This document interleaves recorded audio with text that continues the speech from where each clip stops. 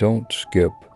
God was protecting you from something that was going to kill, steal, and destroy your destiny. While you thought you were being rejected, God was actually redirecting you to something greater.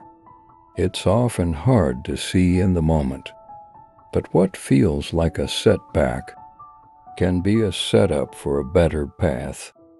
Those closed doors, the missed opportunities, and the unexpected changes, they're all part of a bigger plan, designed to lead you to where you truly belong.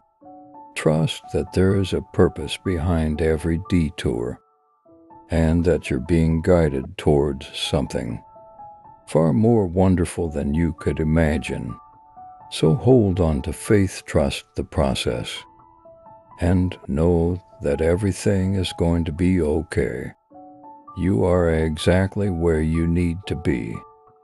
Thanks for tuning in today. Until next time, stay positive and keep moving forward. You've got this if you believe in this message. Type Amen.